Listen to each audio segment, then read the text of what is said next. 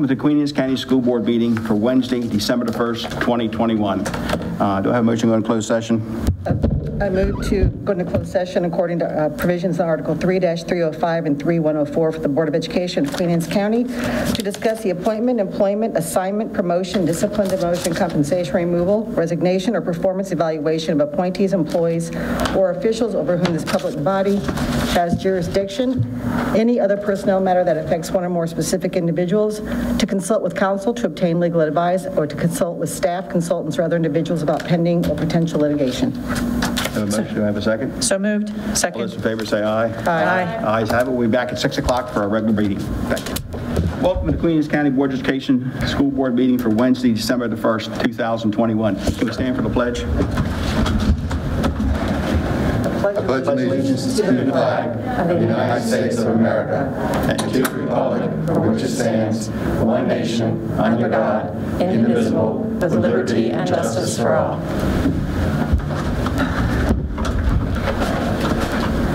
Okay, this is our first meeting of December, and we will have election of board officers. I will open the floor for a nomination for president. Dr. Salins. Point of order, Mr. Smith. Dr. Salins opens the floor. I'm sorry. For a nomination of president. Thank you. Sorry, I stepped my own bounds.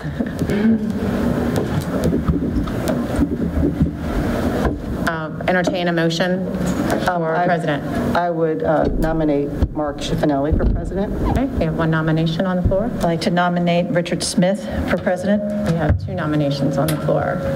At this time, if everyone will please vote and pass your ballots down.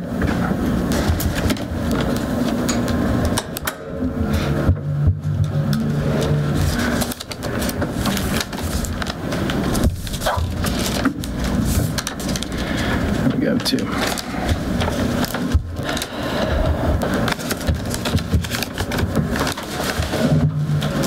And our president will remain Mr. Smith. We have 3 votes for Mr. Smith. Okay, thank you. And if I will entertain a motion for vice president. I would like to nominate Helen Bennett. I have one nomination on the floor. I'd like to nominate Tammy Hopper. I have 2 nominations on the floor. Please vote and pass your ballots down.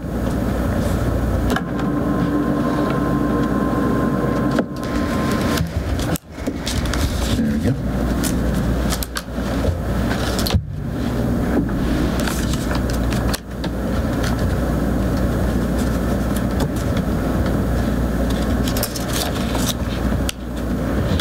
And we have 3 votes for Mrs. Harper. Mrs. Harper will be the new vice president for the board for the next year.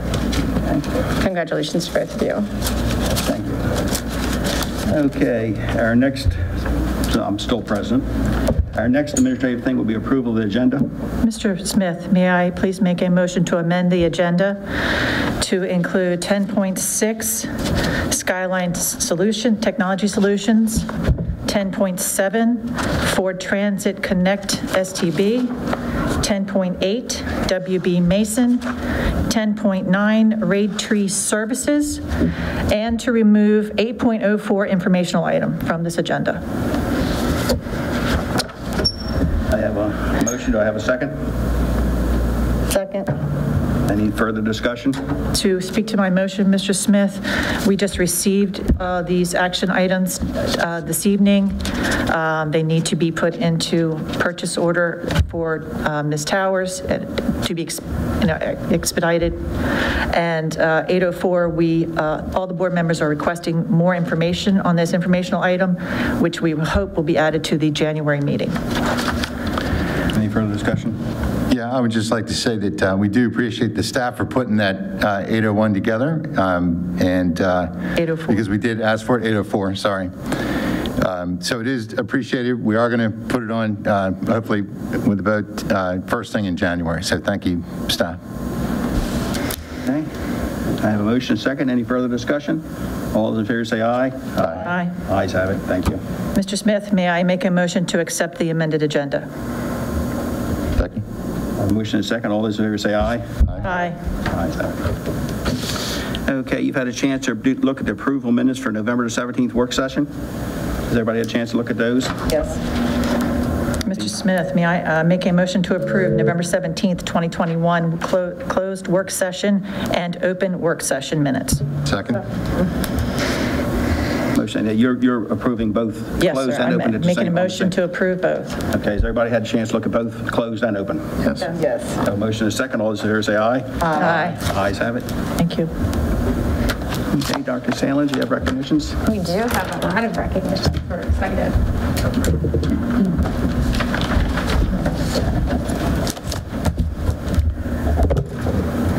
Is the board going to? The board. Yes.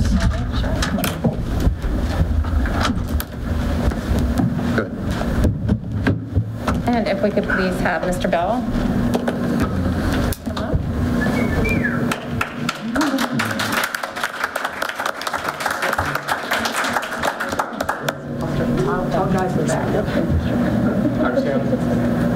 No, I always forget.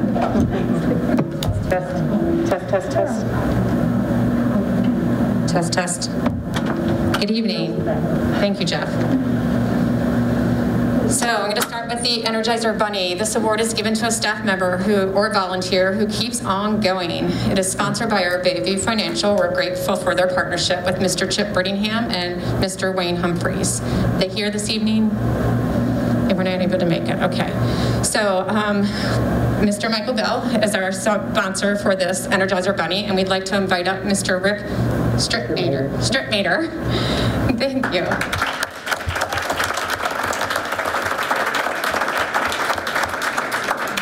This award is being presented to Rick, who is the Executive Director of the Queen Anne's County Center of Arts. Rick has been a steady mover and a shaker within the arts scene in Queen Anne's County and a strong partner with Mr. Bell, helping make things happen for students and teachers alike in Queen Anne's County Public Schools. Most recently, Rick hosted all the county art teachers at the first annual Faculty Art Exposition, which helped keep Bell's message of stay an artist going for the fine arts teachers, even during COVID. He teamed up with Mr. Bell at legislative sessions across the state, fighting for the arts and the necessary funding and supporting students in schools by providing annual scholarships that are earned every year.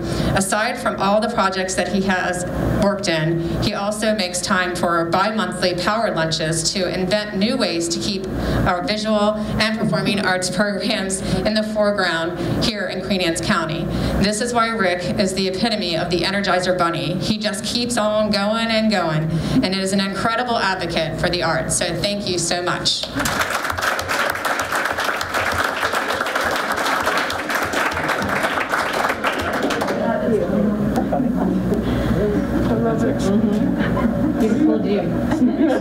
Rare rabbit. Thank you so much. Just stay up here for our photo, please. Sure. Do you have any family members here? Do you have any family members? Oh, yes, please do. Please do. Yeah.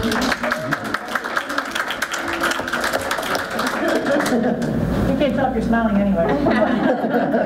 Miss Bennett, could you scoot just one more to the other, please? Thank you so much. Okay, I can see everybody. Ready?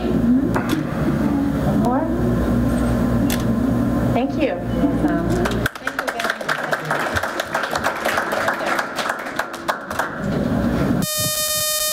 We're going to ask Michael to stay up here because he is our sponsor this evening. Our next award is the Shining Star Award. This award recognizes someone in our school system who shines, and this award today goes to Miss Kimberly Adams. If we could have her come up, please.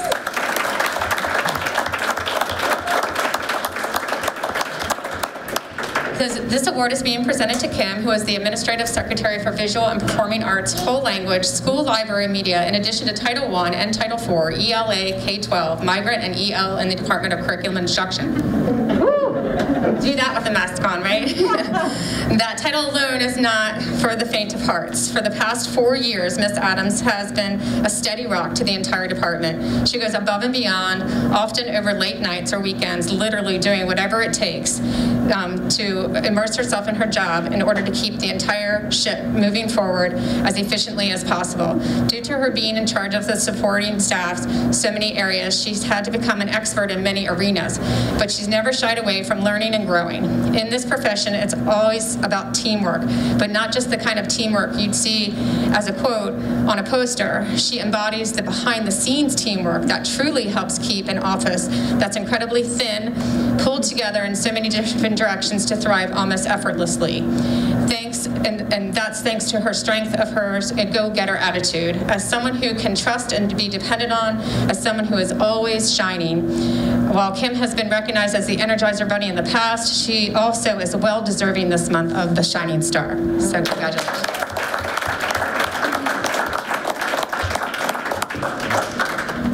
You want to say something real quick? I do. Come up. Sorry. I'd just like to take a second to thank the team of Performing Arts and also Fine Arts and everybody else, the other 19 hats that I wore. Yeah, it's been awesome. Everybody's been awesome. And I was that little train that could, and I did. So, and I want to shout out to my son, David, who's watching me from Alabama.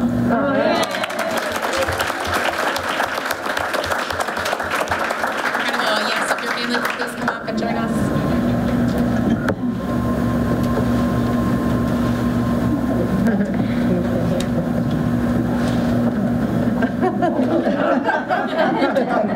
Was. Sarge. I know. Okay, 1, 2, 3. One more. Thank you. Very nice. Thank you.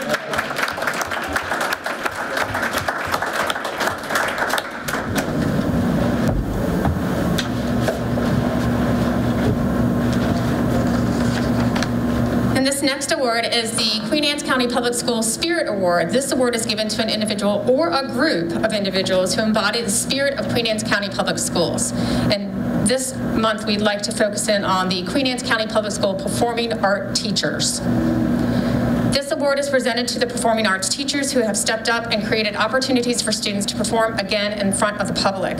These teachers have stepped up to immense challenges, to ensure our programs have been seen and heard, and so kids are able to sing, dance, act, march, and compete in band again.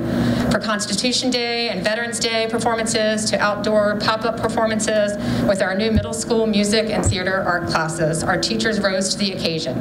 Dance shows have been performed for the state. Theater auditions for future plays and musicals have started, and collaboration among chorus, band, and dance programs at both high schools have been outstanding.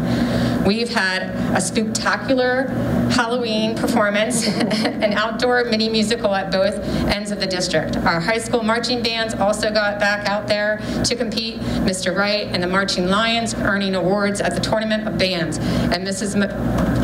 Mogensen with her marching Buccaneers performing in the pouring rain at the Maryland State Championship.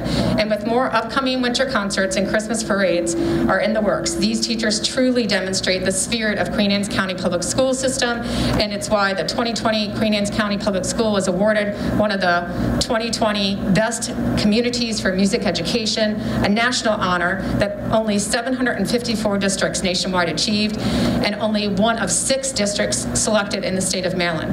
It's thanks to all of their hard work and dedication, and the show must go on. Thank you for helping keep our 2021-2022 performance season alive and well. Yeah, and there would be more, yet there's a performance going on tonight at Queen Anne's. Yeah, and a dance show at Ken Island. Yeah, 2 shows, yep, 2. So, but we have some of them here. And so we do have some of them here.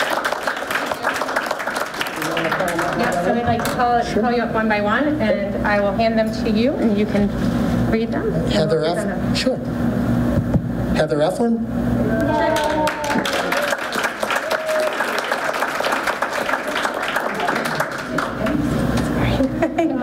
Thank you so much. For everything. You want them to stay up here as one big group? Okay. We're going to go ahead and take a picture. My family's coming Yeah. up. Sure. That's okay. Thank you. Yes. And is Andrew McIntyre here? No, I don't think Okay. How about Megan Murphy.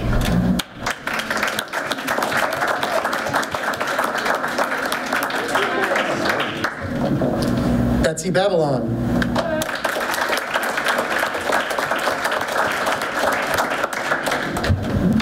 Thank you so much. Ron Demby.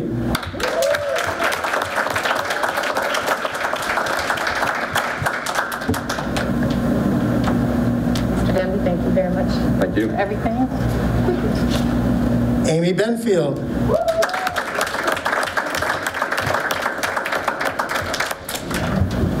Amy, thank you so much. Thank you. Thank you. Jamie Dean.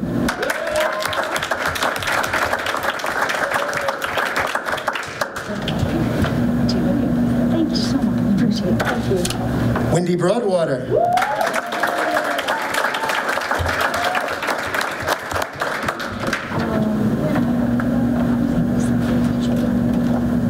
And Erica's gotten married since Knockengoss, so Erica Bell.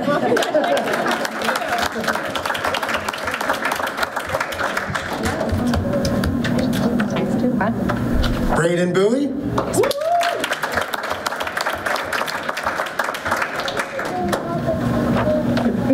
Here we go. Jan Whalen.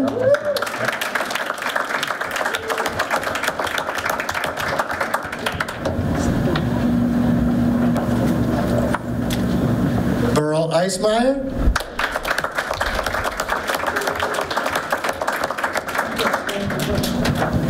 Heather Fullerton.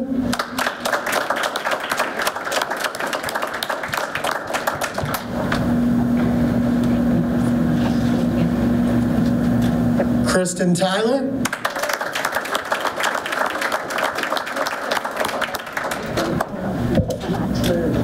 And I believe the last one, Monica White.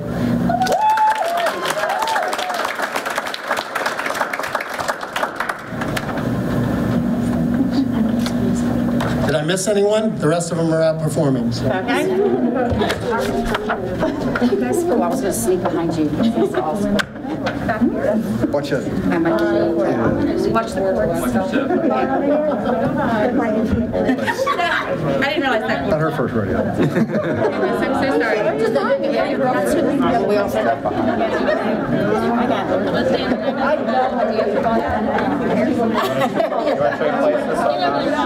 Let us know what's good. We should have the wifey's front center. You're good. Okay.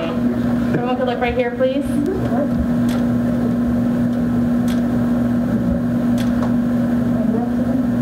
Thank you very much. Thank you.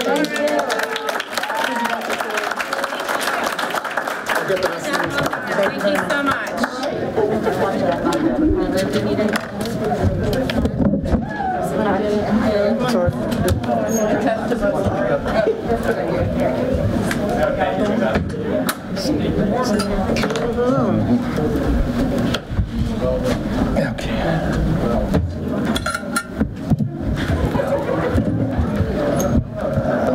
I appreciate the art so much because I'm just not very talented in them. So I just so appreciate their. It's just very, very good. The art show was amazing. Thank you. Very good. Congratulations.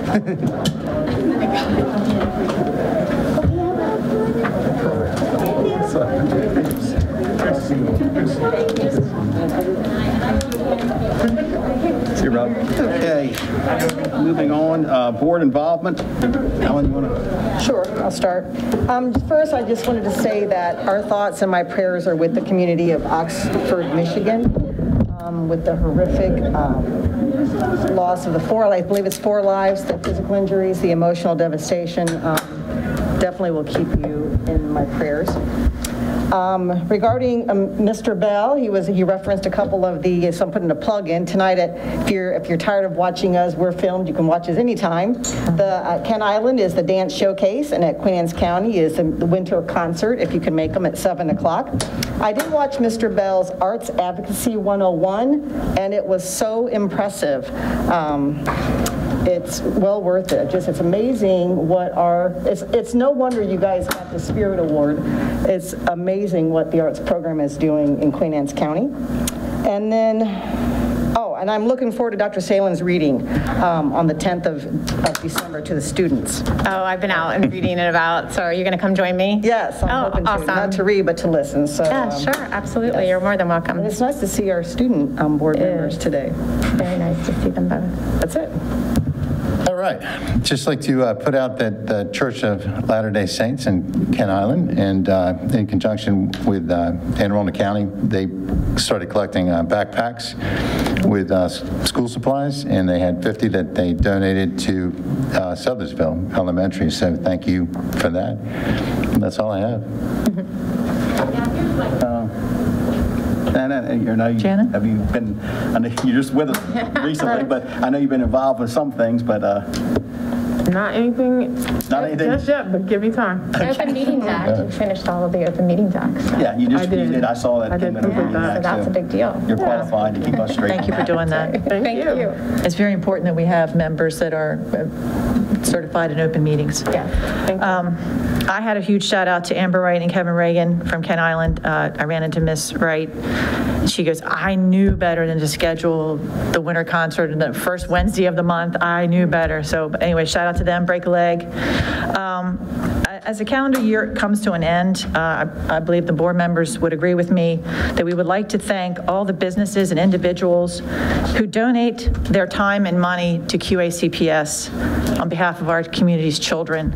A lot of these extra programs, extra perks that we have going on, the character counts, coaches, so many people, and we just would like to thank every one of them.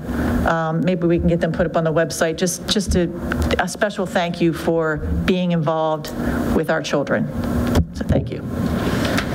Okay. I've been around, but not doing anything really important. Dr. Stanley?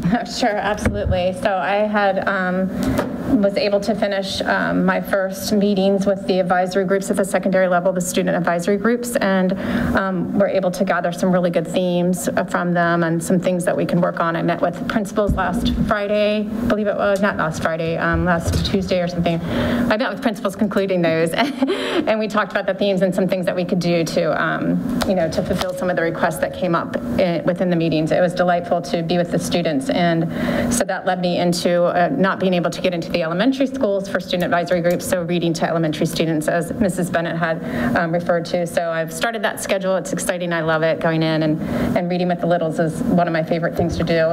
And we've begun the budget process, which is a very long and tedious process. And so we've started that process just to let everybody know that we'll be working hard to come out with a really solid budget that will support the needs here in Queen Anne's County. Thank you. Amy Hudak is not here this evening. She's, I think, under the weather. She is, and so we're gonna. Dr. Kibler is gonna. He's gonna help to get that presented up there. As always, basically, the snapshot, the spotlight snapshot really just kind of captures some of the things that we're doing here. We're gonna start off with the elementary schools. And the first elementary school will be Bayside Elementary School. You'll see that here they did a food drive in November, which is amazing because they came up with almost 2,400 pounds of food. So very noteworthy. They did some PBIS events during the month of November as well, which included the turkey trot. And they actually taped their principal to the wall. So I'm sorry that you missed that. It was very exciting, having a good fun there. Going on to Centerville Elementary School, their second grade class sang at the commissioners meeting, which is very awesome. And they have a theme, obviously, this year for kindness. They've received some grant monies for that. So they've started off with their kindness kickoff spirit week. And you can see some of the things that they did there. Moving on to Churchill Elementary School, they established the Cub time, and this is time for students to be in small groups to get some individualized attention for areas that they need to focus on. So that's really good that they have that up and running, and students were excited to participate. At Graysonville, you can see here that they basically really took a hard focus on Veterans Day and showed support there. You can see that the students raised a total of $1,200, which went directly to help for veterans at Perry Point Medical Center, so that was exciting. And on the right-hand side, you can see they also did a food drive there as well. Kennard Elementary School, they're leaping in the zone. You can see their bulletin board there, where they're integrating the zones of regulation, so being able to understand where you are, trying to get to that green zone to be open and ready to be able to learn. The Tigers are also have a new wall up, and you can see that's for positive traits and verbs that students display. So a very much of a growth mindset that they're focusing on there. And they also did American Education Week, where they created a thank you wall, and this was really awesome, where the staff, they could put notes in for staff members to thank them. So I thought that was a really, really creative idea. For Canallen Elementary School, you can see here that they also recognize the National Education Week. First graders were experimenting and exploring with sound. The Tooth Fairy came and did the Tooth Fairy takeover, which is always fun. And What's the Matter, which is obviously science, looking at your solids and your liquids and your gases. They did an art showcase as well at the animal shelter. And at Mattapique Elementary School, they also did food items, Feed the Families for local drive, and you can see there are 1,570 items that were collected. So giving back to the community. At Sudlersville Elementary School, they took a hard focus on Veterans Day as well, and you can see they created bulletin boards, and they had memorabilia out. They had hosted a retired Air Force veteran to speak. So you can see the kids really had some interactive opportunities with people, and that was really fun. Moving on to the middle schools. We'll start with Centerville Middle School, a focus on American Education Week. They created a video, well worth the watch. And you can see there November 5th, staff and students enjoyed some very perfect weather outside, which is well deserved to go out and just really have some fun competitions there. And then they made handmade apples and displayed them in the 7th grade pod to recognize our teachers. At Mattapique Middle School, they really enjoyed their fall bash, which was hosted by the PTSA. So you see some students there enjoying outside fun. And at Stevensville Middle School, their 8th grade undertook a design challenge. So they had to construct hand warmers devices. So a very cool and interesting science opportunity for students to grow and be creative. And then at the Sudlersville Middle School, they celebrated Veterans Day as well. And they had indoor and outdoor activities that they did. You can also see here that the band played, the chorus was involved, and some of the local veterans came out. So that was a good opportunity to engage with students. At the high school level, you can see, actually, both of our representatives will probably go into a little bit of the detail here, but they had some school visits. They also did a food drive. And at Queen Anne's, the students were enjoying the winter tent for lunch. And I have to say that that's probably been one of the most positive additions that we put at the high schools. We've heard lots of really good feedback that the students just enjoy being outside, obviously being able to eat lunch and enjoy the weather. And again, they also had started their college tours, you know, the colleges come to them. And just a little bit about our departments. Food service, you can see is an amazing number, 42,885 breakfasts and 67,885 lunches. It just blows my mind that we're able to do that volume. And you can see there some of the colorful displays that food service is able to do with our students. So nice and healthy. Veggie hummus, who couldn't get healthier than that, right? So that kind of concludes the spotlight of a little bit that took place in November across the district. And I think we've talked about it before. This breakfast is 42,000, which is great. But we used to do free and reduced and that's going to really affect our budget in the coming years, I think. Yes. I know you're going to talk about that at other budget times, but now with everybody receiving free lunches, which is great. Everybody gets free lunches. It's hurting our other federally funded grants. Yes. Because that's going to put I think you've mentioned it's across the state and the country, but it is across the state. It's a concern that we're going to have to face. Yeah, so they're all formula-based equations that they use, and one of the factors of that formula is your free and reduced population, and that's how many students actually apply for and receive that benefit. And since the the federal government government decided that with COVID going on, that they would make everything free to all for school districts this year, which is amazing and wonderful, and our students are taking advantage of that. Not as many people chose to apply because they didn't feel that it was necessary to apply. But unfortunately, that was based on our funding, and so therefore, with less that applied, that's negatively impacted our budget overall. Well, do they make this retroactive and use our old numbers?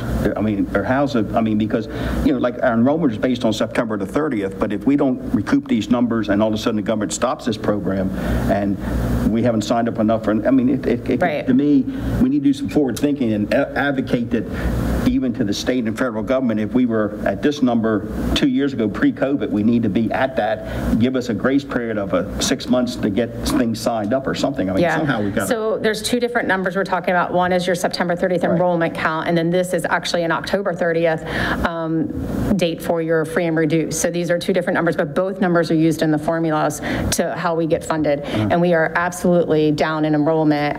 This past year, we were able to use a 3-year rolling average, which made it kind of so that it held us harmless and didn't necessarily negatively impact our budget.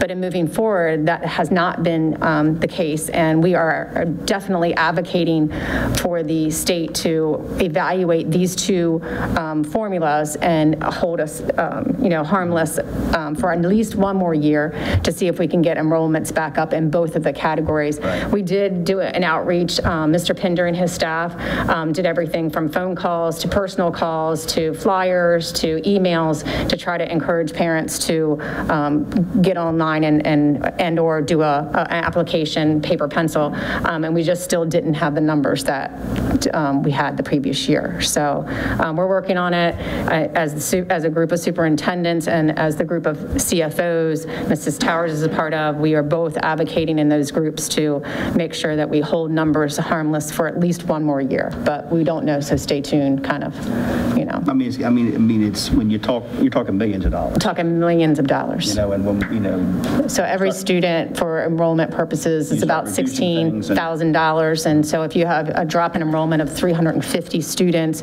times 16,000, you can see how quickly that impacts your budget. Gotcha. Thank you. Sure. Student Board Member Jackson. Yeah. So at Kent Island, it's been a really exciting time. We just concluded our fall sports season. Our season unfortunately ended with a loss against Frederick Douglass, but I think we ended the season 10-1. That was our only loss. We had a great football season. As we said before, there's a dance concert tonight at the high school. There's also going to be a band and choir concert on the 15th of December. There's rehearsals underway for The Little Mermaid. I think it was just recently cast. Our winter sports are now underway, and the COVID testing system that we have for that is going really well. As mentioned before, we had the canned food drive where we got about 4,600 cans.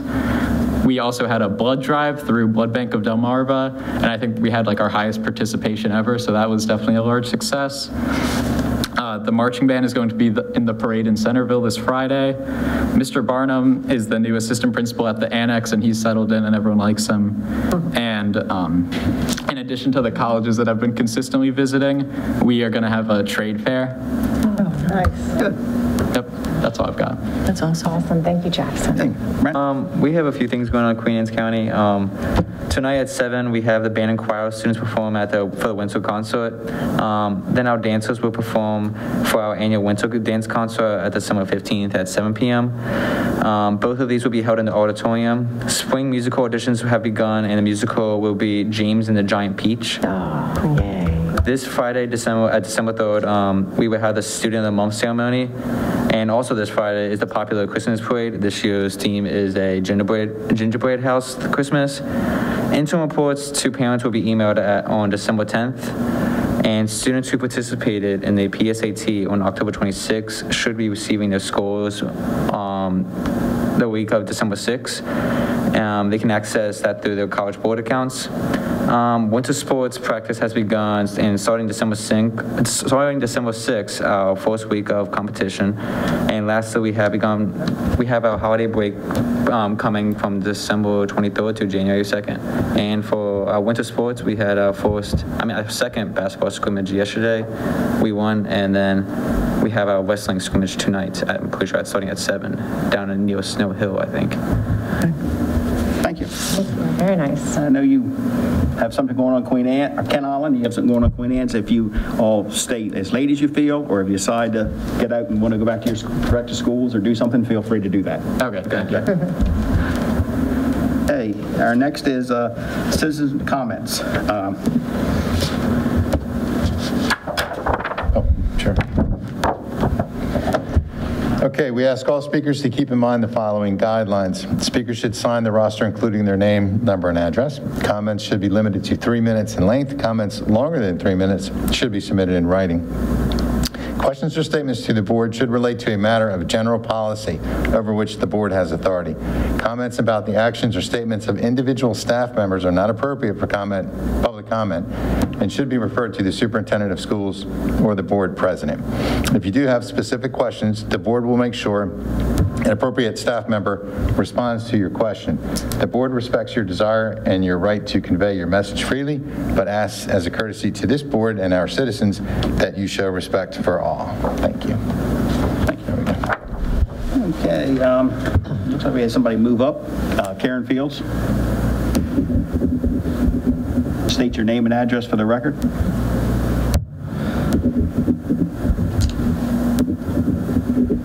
My name is Karen Fields. I am the president of the Queen Anne County Education Association, and I'm a teacher at Centerville Middle School. The picture you saw of the faculty-student kickball game, the students won. I just had to say that. And I personally always root for the students. So on behalf of the association, I wish everyone a safe and healthy new year. As we approach 2022, we all wish that COVID was in the rearview mirror, but unfortunately, it is not. We have all been dealing with a rolling 18-month crisis with repercussions for our students, our staff, and our community. I thank Dr. Salins for listening to our suggestion for the option of virtual PD. Having that choice will make a difference in the morale of all staff. I also thank her for presenting a revised schedule that built in additional half-days for all staff and students at the last board meeting. The parent survey results show the majority of parents that completed the survey support those additional half-days. Parents know that their children need these days as well. It is my understanding that the survey sent to staff crashed because the system was overwhelmed with responses. This speaks volumes in itself. Retention and recruitment of all staff is a great concern.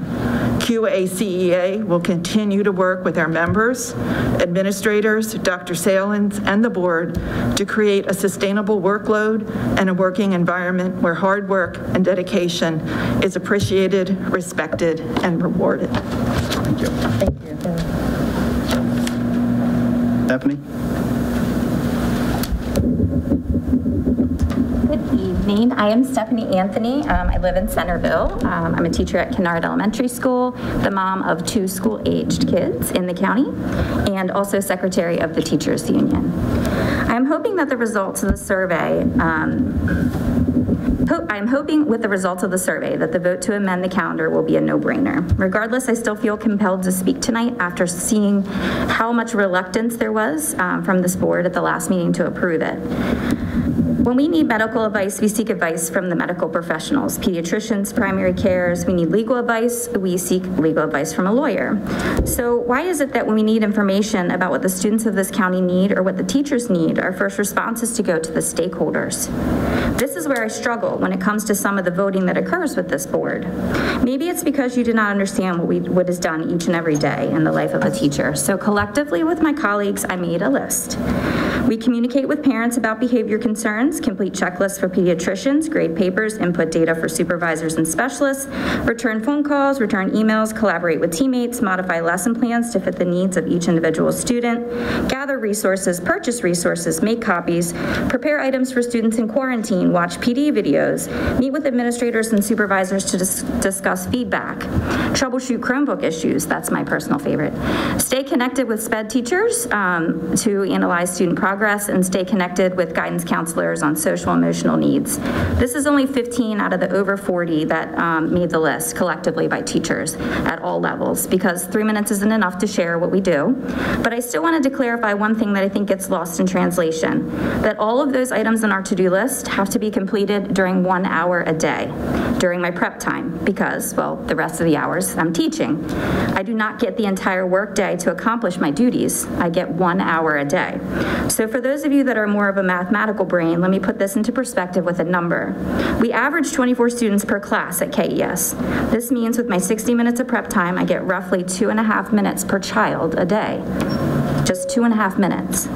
See, teaching is an art, but it does not come without preparation and reflection if you want to do it well. So please give us grace when we say that these half days are needed by staff and by your students, because they deserve more than 2.5 minutes a day. Teachers are not perfect. We are not machines. We need compassion just like our students do, and that's okay. And it's also okay for this elected board to reach out to us, conversate with us, and see how we feel about what is needed, because we are very much the professionals in the field of education. And we are kind people who would love to chat with you about what goes on in our classrooms.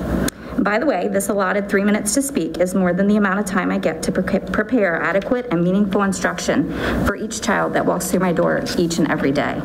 With that data alone, is there any question of whether those half days are appropriate? I would love to conversate with any of you longer about any of the things that are done on a daily basis or how things are going in the classroom. You can always reach out. I'm sure that a lot of my other colleagues feel the same way. Thank you for your time. Thank you. Thank you.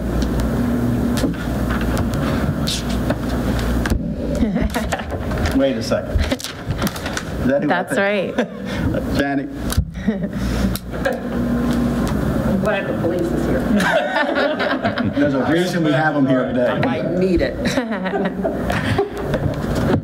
Janet Pauls, 106 Willis Road, Centerville, Maryland. Good evening, President Smith, Dr. Salins, board members, and executive team. It is my pleasure tonight to come here and welcome Ms. Shannon Bett. I did not have the opportunity to attend the swearing in because I was busy on a committee with Mr. Mon in the back and working on what we were going to do with this new building. But I've had the opportunity to know Ms. Bett for several years and work with her, and I know that she is a very great candidate for the board. I just want to know that we support you and we're here for you and we welcome you. And to each and every one, have a great holiday. Thank you. Thank you. We know she'd like to work with you. Not to tell Mason that I saw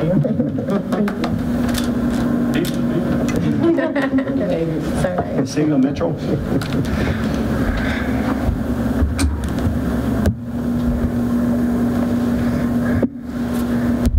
Good evening. My name is Cecilia Mitchell. I'm a teacher at Graysonville Elementary School, and I also serve on the executive board of our professional association. My colleague spoke so beautifully and completely. This is a very kind of emotional statement for me because this is my reaction to some of the comments that were made at the previous board meeting. I rolled a lot of things around in my head, but I kept coming back to this theme of time. Dr. Salins had proposed adjustments to our professional development days by providing a virtual option, and I just want to say personally thank you. I greatly appreciate that. It has had a very positive impact on me. However, there were some comments made about teachers working beyond their duty day to complete progress reports. Like that was okay, and I don't think it's okay to expect that from us. I think it's wrong to assume or expect that we would put our own lives and families on a back burner. My students are important, but I have personal responsibilities as well. Sometimes I wonder if that is kind of our fault because we're kind of caring, giving people. That's kind of a trademark of teachers, but I think that as the world has changed, that we need to evolve with it. And if one thing that I've learned from COVID is that those boundaries and those lines are really important. If the task is important, then time should be given for that task to be completed. Dr. Salins suggested amending the calendar with additional half-days.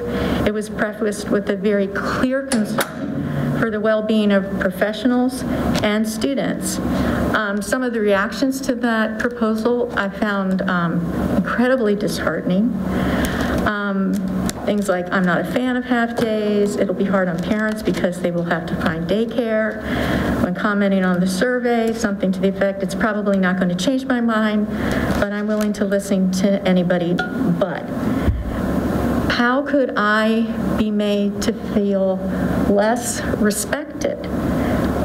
The comment that we're not the only ones suffering from the pandemic is true, but the board is the body that has oversight of me and my coworkers. If you don't already know, if you cannot imagine how traumatized and exhausted we are, then you're not listening. And to Stephanie's point, talk to us. We are open to that conversation. I think that's what leadership is that exchange. You have a responsibility, I think, to understand all of us, from 12-month employees to 10-month employees, nurses, part-time employees, custodians, teachers, the list goes on of people for whom you have oversight, and hopefully will extend that care. We need help. We need relief. Our students need help. Our students need relief. And thankfully, based on the results of the surveys, the families in this community recognize that. We appreciate their support of the addition of the half-days to this calendar. We hope that you will include them, because something has to give us back some time so that we can continue to do what we love. Thank you. Thank you. Mark, did I have this right? Okay. I don't know, I think it's Mark. Oh, no. He's our next presentation. Mr. Neal. He didn't know. Speak if you want. He's going to speak, but he's... Keep you for 3 minutes. Happy holidays, guys. Do I have anybody else Happy holidays. that would like to speak? Hearing none, okay, thank you. Hey, Dr. Salins, the COVID metrics? Yes.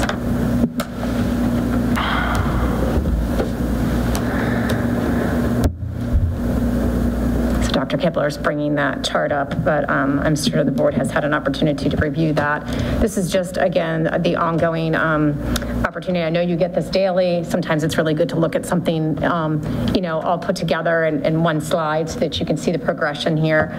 We were doing pretty good prior to this, and now it seems that we're kind of creeping back up, and so that's a little disheartening, but we're doing what we do best in schools, and we're continuing to use good mitigation strategies. When things were looking brighter, we started to bring in volunteers to our school. That has been successful. It has not increased any type of spread within the schools, so we've been pleased with that.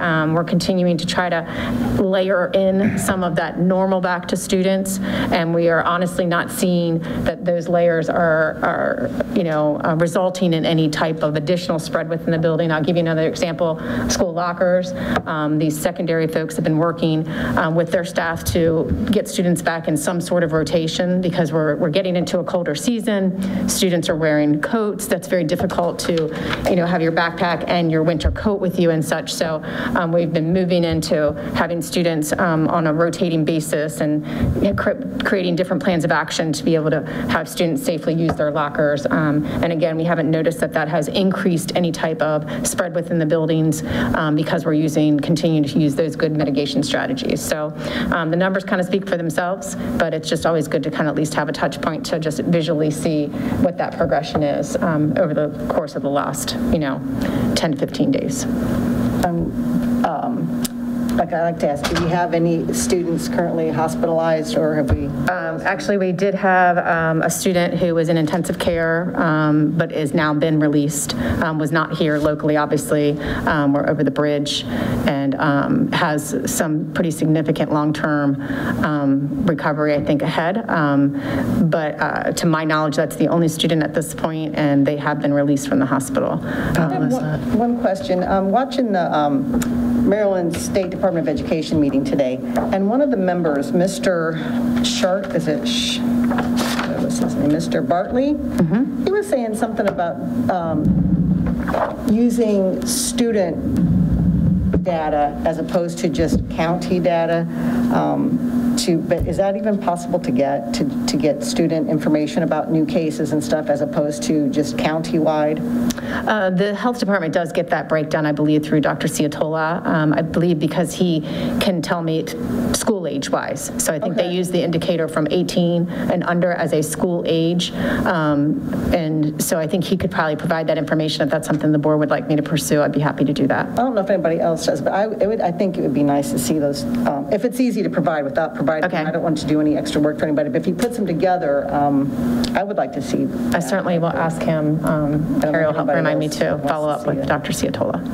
Thanks. Sure, absolutely. I don't want to put a tempest in a teapot, but the Baltimore Sun just put out the State Board of Education calls for off-ramp option to lifting school masking, or what? I haven't been notified of anything. Nothing. Well, the off-ramp that's an interesting. Well, that's what they just put out. But you know, I heard it throughout the whole meeting today is keeping that emergency regulation along with having some off-ramps available if you hit certain numbers. But that was a part of what Mr. Bartley was saying should it be county-wide or should it be student-wide, your school? So it was interesting.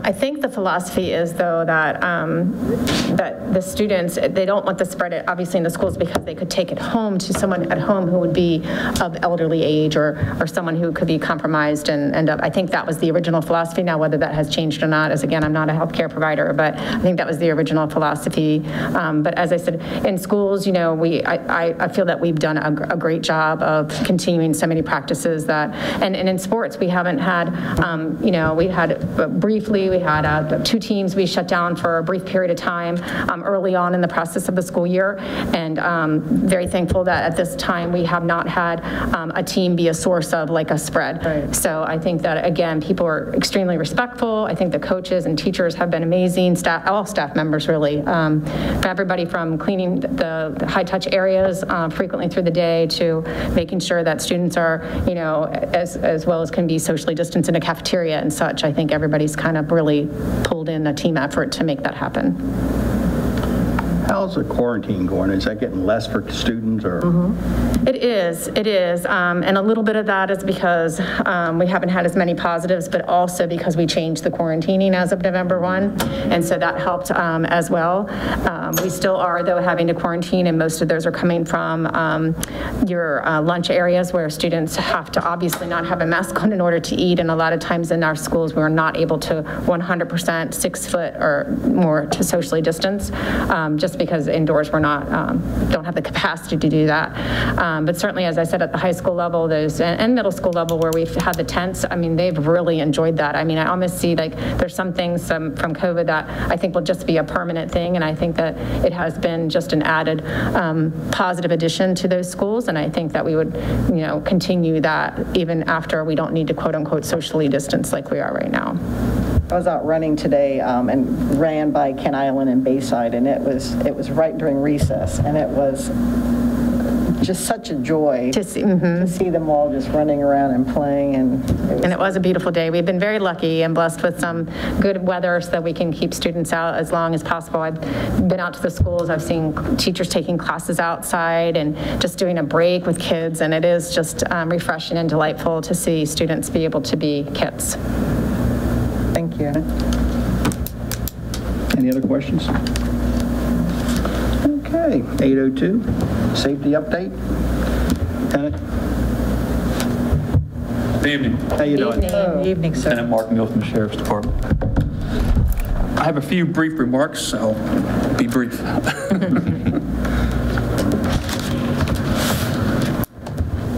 Dr. Salines, board members, on behalf of Sheriff Hoffman and the entire staff of the Queen Anne's County Sheriff's Department, thank you for including our agency in this meeting today. It is a privilege being here to provide updates for the Sheriff's Office Resource Unit. Dr. Salines, I wish to convey to you a personal message from Sheriff Hoffman and our staff regarding how much we appreciate the support, the partnership, cooperation, and communication that our two agencies share daily. Your administration has proven to be very transparent in this relationship, and we thank you very much. Thank you. I would first like to provide an update on the school bus enforcement program that we started this past year. It's running smoothly and efficiently at this point. In the beginning, we had a few hiccups, but it's going really well. Over the past 30 days, our office reviewed 154 citations. We are averaging approximately 15 to 20 citations per day for review. From the beginning of the school year up to today, there have been 378 citations reviewed. And these are violations that come through the system for us to look at. And when you say that, that's somebody running red lights on a school bus? Correct. Correct. We are seeing at times some concerns. When we review the videos, we do see some issues where personnel who are driving vehicles near the buses are driving at high rates of speed. We have seen some instances where they drive at high rates of speeds nonstop near bus stops. We ask that citizens please slow down, pay attention, and stop when appropriate to allow our students to safely enter and exit off the buses. Another issue of note, not directly related to the school bus enforcement program, but it's something that we've seen an increase in recently, is the transports of students by parents to and from school due to various reasons.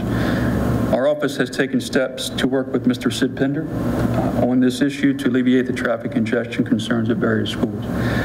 We have discussed options in various ways to mitigate these issues, such as the traffic flagger program, deploying our auxiliary volunteer deputies to assist when available, and providing additional deputies to perform traffic control to alleviate congestion as best as possible. One of our primary goals, obviously, is to ensure students get into and out of school facilities as safely and efficiently as possible. Our office continues to provide the best possible service we can daily to ensure the safety and welfare of all county citizens, as well as students, faculty, staff within the Board of Education properties. In closing, I wish to again thank Dr. Salins and the board today for your continued support and cooperation with our staff. We appreciate you all and the excellent working relationships that we have together. I have open for questions if you have any. That number amazes me. Is that a statewide thing? Where are we? I mean, do we have numbers? Or that's pretty amazing. These are countywide numbers, and it's just from the beginning of the school year. So it is pretty alarming, and I hope with our public messaging getting out to the community that they really pay attention and realize that they're putting lives at risk. And these people are getting citations and goes on their driver's or the car like you would a speed camera. Yes, when a violation occurs, it goes on the owner of the vehicle's driver record, and they're responsible for the payment. The owner of the vehicle is. Okay. There's no points assessed, but there was a heavy fine. Is there any, I mean, if we find repeat places, is there times we can, you know, if we see it happening at one place all the time, can we get a deputy or somebody there to actually get the right person? If that's, you know, I mean. It's a great question. We do work closely with the vendor who operates the system, and they do provide those reports to us, and we can aggressively enforce certain locations within the county that we see an increase in violations. So we're in constant communication with them daily. Place and time. I'm sorry?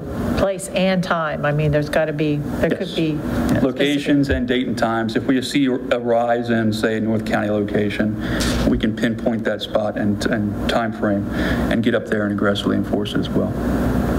And the other thing, I think, you know, we've heard this thing of Michigan. We've been very fortunate across the United States recently, but people need to communicate, and they need to get, you know, if parents or students have an issue, or, I mean, they're eyes and ears. You guys do a great job, but they need to tell the principal or whoever is in charge, as teacher, to make sure that, because you know, they can get in touch with you guys immediately, get a hold of Sid and have their, and that's, we need to be diligent, you know, very diligent to find out, to make sure that, you know, we're aware, so, you know, we know what's going on around our surroundings to portray it to you, so we have a safe community. And absolutely, and actually our public information officer has received tips from community members who see violations. I guess they're unaware that it's being caught on the video, but they still contact our office as well. And we follow up with that with the vendor and also with eyes on location with the violations. I, as just one board member, can certainly thank you all for what you do, your deputies that are in there, our school system, and a working relationship in our, I call it a small community, 50,000 people, but compared to some, you guys, it's a great partnership, and we appreciate what you do, and I know the public does too. We thank you all very much as well, and the public's been great as well, so we appreciate them. Any members? Yep, nothing. We appreciate it. Thank you very Have a much. nice Christmas. Yeah. Holidays. Thank you so much. Have a good evening. Okay, our next is 803, Advanced Placement Program Policy 602. So, President Smith, just, I know that we had some questions about the policy committee, and so I'd like to speak to that if that's okay with you. So apparently in the past we've had a policy committee, and we've lacked the Citizens Advisory Council, which really is a COMA regulation. And so my recommendation to the board was to really kind of put that policy committee on pause so that we can get back and realign ourselves to the COMA regulation, which is to create that CAC. And then in addition to that, create a school system improvement council, which would be representative from every school, a certified staff member from every school, as well as the union, as well as a representative from the Administrators and Supervisors Association. So those two groups would essentially absorb that opportunity to review your policy. So you get a much broader perspective of eyes on it, and I think those a better recommendation and kind of informational items that could come to the board when you have a larger group taking an opportunity to walk through the policy. This policy obviously did not go, these recommendations for changes did not go through a quote unquote policy committee. As we're trying to get that up and running for the springtime, this went through the executive team. So it did get eyes on it.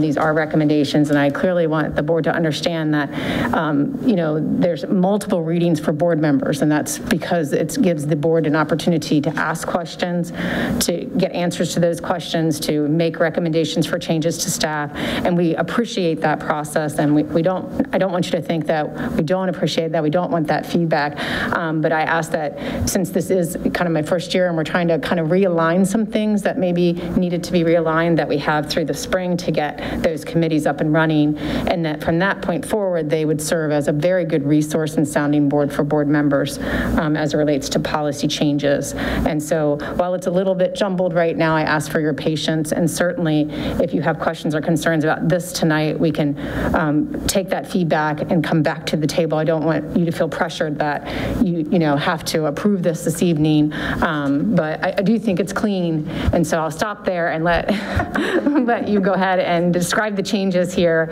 and articulate them for the board. So unless the board has questions. One thing on that, do they keep minutes of these meetings? Yes. Would it be available for the board to get copies of those minutes? Absolutely. So then every board member would see what's up in the system, running down the pike. Even though I completely agree, we have 3 readings of it. There's plenty of time to digest it, look at it, but I'd also like to have the minutes so we can see if something's on the ground, how it's going or something. And as board would then get, to you, and if they have any questions on it. Absolutely. Matter of fact, how that works is that the board members actually make recommendations for the CAC of people in the community that they feel would be a good person to, be able to look at and review policy. Principals make recommendations for the CAC that would be included in the, such as a PTA person, so you get kind of this diverse group there. Certainly a board member can choose to sit on that if they would like to. For the SSIC, those, as I said, would be recommendations through the school. All of those would have a roster where people would sign in, so you would know who was in attendance for the meeting, and then there would be a series of minutes that would be actually logged in and kept in an archive. So all that information would be available to the board at any time. Does the board also have, on that issue, have any questions? No. Okay. Thank you. So I do. Okay. I see, thank you very much for sticking to the format that was designed over 4 years ago. Thank you for that. Is this in keeping with the state line, is this lining up to the state policy for the AP? Right. So I see the date back of 2009, I'm sure so many things have happened. Well, so I will do all the formalities first so that we're on. Hello, Ms. Passon. Okay, yes, hello. Good evening, President Smith, Dr. Salins, members of the board and the executive team. For the record, my name is Bridget Passon. My primary role with the county is as the English Language Arts Supervisor for grades 3 through 12, but I am here tonight as a policy writer. So, Ms. Harper, you bring up a good point. And if for some of you this policy seems a little bit like deja vu, it is. Because I started work on it about this time last year, and I brought it to you as a new policy, and then learned after the first read that it was actually a revision from 2009.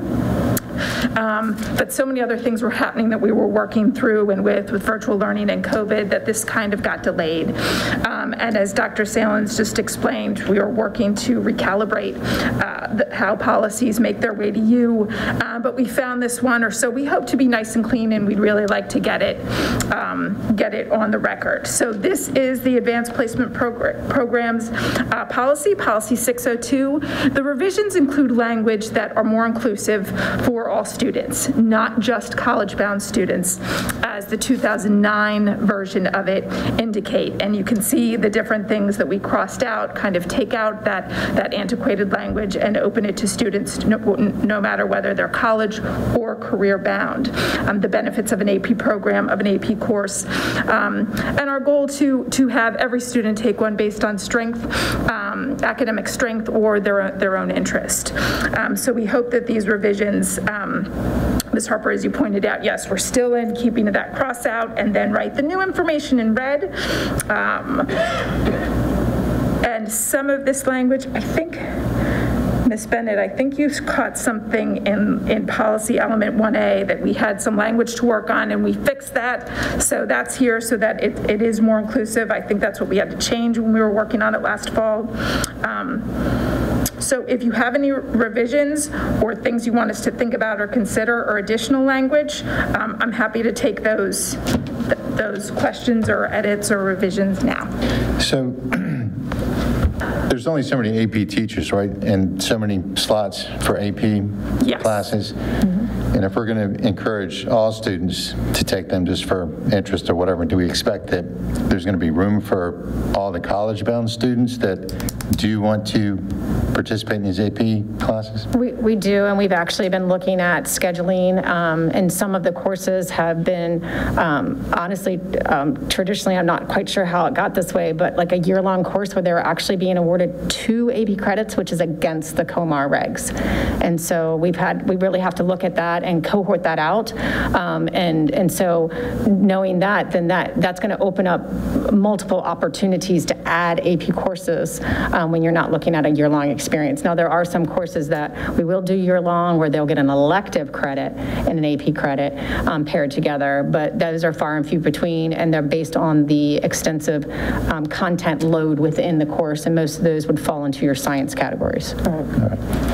Ms. Passons, I started that question looking at you, and I ended up looking at her. Yeah, so if you have anything to add, please. No, I agree with what Dr. Salins said, and we're seeing enrollment that we need to bolster the enrollment in our AP courses. We're competing with lots of great programs, and so this language gives us a platform to do heavier recruiting, things that the different supervisors are doing in their middle and their other courses in high school to get students ready for the rigor and pace of an AP class are also so important as well. So as long as we are able to have a say in it, there will be room for everyone in our AP courses, and there's plenty of room to invite students who haven't typically tried out an AP course. Sure. Okay. And you'll see that the AP courses now are really winding and blending nicely into some of our CTE courses, which traditionally people don't think of. They think of a CTE course as something that wouldn't be an advanced placement, but many of those courses, bio and engineering, computer science, they all have a level of AP courses in them. So we've actually really been able to expand that out more so. So I think it's a great opportunity for us to encourage more students to participate, because some of our AP courses, they don't have a big caseload for the teachers. Right. So they might, we try to keep the threshold at 10, to be honest with you. Sometimes it dips slightly below, and some of your very advanced classes, but there's an opportunity to grow there, right? So if you have 10, you can grow to 12, 15. Significant increase, right? Yes. You can increase staff and, as appropriate and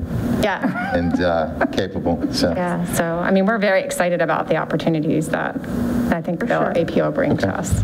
Excellent. I had a question on where it seemed like some of the stuff that was taken out was the measurables. So we talked about the weighted, so the weighted grade is coming out, and it just says advanced placement will be weighted to reflect the academic rigor of these courses. What does that mean exactly? So I think the last time I was here with policy and regulations.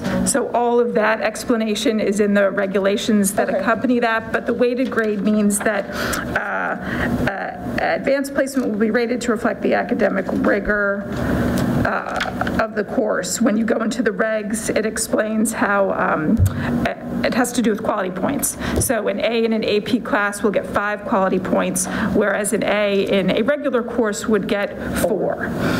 And it's slowly, and it works backwards. So I'm going to open up a whole nother can of worms and go, as a parent of a past student, when are we going to start allowing general ed have one level of points, then you have AP, and then in the middle you have So when are we going to allow them to be weighted differently? Well, we've just begun those discussions, to be honest with you. Okay. I mean, I think there's a lot of different philosophies and thought patterns behind that. I mean, certainly, one of the arguments is you have a student who's taking a dual enrollment course, which is a college course, and then you have a student taking AP. The AP is weighted, but the dual enrollment's not. So those are some things that, we have to have discussions. Honors, and then you have honors classes, which aren't weighted. Not weighted at all. So, not weighted differently. An honors class to me is more of a prep class to prepare and kind of gather some skill sets to go into an AP class. That's kind of the way I look at it. So I don't know about those necessarily, but if you have a college course, at what point do you look at a student is getting college credit for this course? As an AP student, they're getting college credit for this course, and how is that equal? And it is quite a discussion that I think the high school committee will have. I think that it's going to take us several meetings to get through, kind of pulling all those philosophies together to determine what's in the best interest of kids overall. I've only been bringing this up for probably 10, 12 years because, as you know, Montgomery County, Howard County, they weigh everything differently. So, you can't, there's no it's apples to oranges. And I think that we have to recognize too that our students are different. Some thrive in an AP environment, some thrive in a dual enrollment, and they're very different environments. And so, we have to recognize the differences of our students, and then we have to really think about how do we make sure that we're equitable and fair across the board. So again, there's lots of philosophies out there. Lots of districts do it different ways, and we need to pull all that data together and really kind of look at it and see what everybody else does, and then kind of determine what's best for us, what's best for our kids. It's going to be a hard process. Well, at least the can's already open, Ms. Harper. It's open. The can was already open. Yes. So we know it's. You're tired of hearing me say it. No, we know. No, but it's a good point, though. Yes, I have to admit, it's a very, very good point that needs to be worked through. And then I had one other question, which is just on F. It says the board recognizes that we should provide appropriate staff development for teachers of AP courses. What does that look like? When you guys were writing that, what did that look like to you? So the College Board offers AP Summer Institutes. So it's important that we not only capitalize on those, but that we have funding to pay for them, and then that we're monitoring the learning that they do in the AP institutes. So for instance, with good professional development, if we're paying for them to take a week-long course in how to teach AP English Literature and Composition, that we're going in to visit the class and asking them what they're applying and what do they take from that institute, so that we know that there was application from the learning that they did. Thank you. They actually have to get a certification, just for your knowledge. Like, they have to be AP certified in order to teach the course. That's College Board. And your syllabus as well. You have to, your syllabus has to be It's actually very structured, very strict, and very good. I think it's the professional development in the summer is very challenging. Yes. And I think our staff members do very well with that, but making sure we have the funding to because they do updates, they have to do so many updates and everything. So I think it's a very good and solid programming piece of things. Thanks. I know after the first reading, we put it on our public website for public comment. Right, we do that tomorrow. It'll go out for public comment. And then we can see what comments we get and look at it and stuff like that. And then I'll come back to you in a month, and we'll see whatever comments there were. This page here, I see it every time. It's a nice page. I think that's part of what we're working on. Yes. Okay, you're working on doing this to try to... Yeah. Okay. I'm trying to Thank you. streamline this process into something that's very valuable. Gotcha. Yes. Any other questions by the board? No. Thank you. Thank All right, you so everybody. much. Happy holidays. Take good Happy care. holidays. We're going to... Jane Towers. That's okay, I was just going to say we're going to 8.05. Yeah.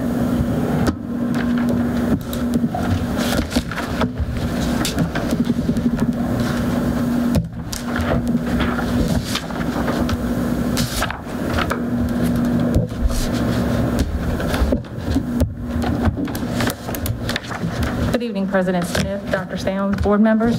Tonight we bring before you for information the expenditure status reports, both the summary and detail for your review for period 5 in November.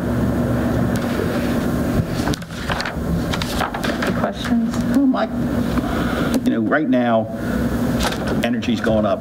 It's fallen down this week, but no telling what's going to happen. And we're turning we're turning our air over more in our schools. Do we anticipate any adverse effect of this budget because of that?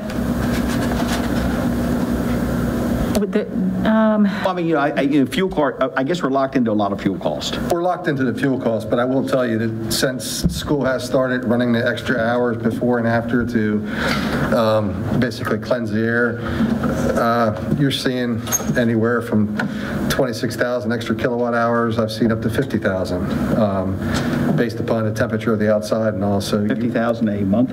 50,000 kilowatts, yes. I mean, you think about it, our average electric bill for an elementary school is about anywhere between $5,000 and $8,000. Middle school is about $10,000 to $15,000, and in a high school can go anywhere from $18,000 to $24,000. So you add those 2 extra hours on, you're adding a lot of time. I used to have it broken down to 15-minute increments, but I can't remember what it is. But yes, you will see some more, sir. Mm-hmm. And the colder it gets, the worse it's going to get.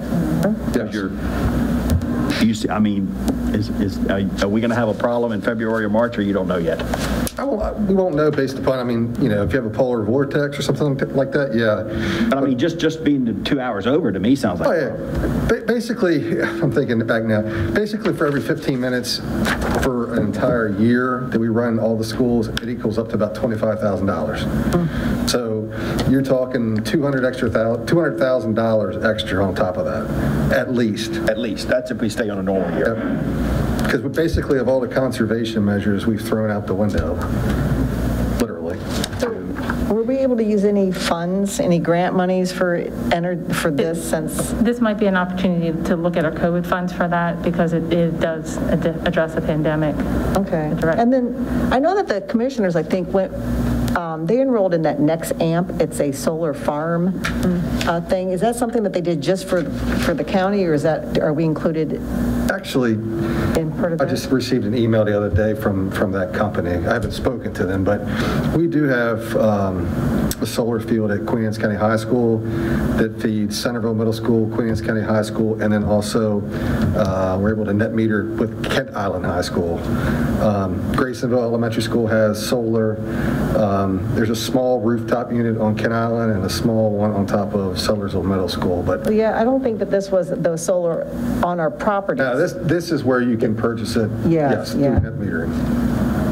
And it supposedly saves the 10%. Right. So we are fortunate to be in Esmic Energy Trust. I don't know if you want to go into more detail about that, or we've been in that for several years. Correct? Basically, the Esmic Energy Trust, you're purchasing blocks of energy at certain prices, trying to get the best deal based upon the quantity purchased among the Eastern Shore Board of Educations and also Chesapeake College and a few towns and counties involved in that. Okay. Yeah, I don't think it affects it. I think it's on top in addition. of. Okay.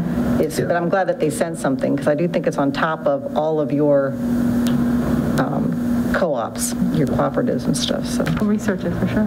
Thank you.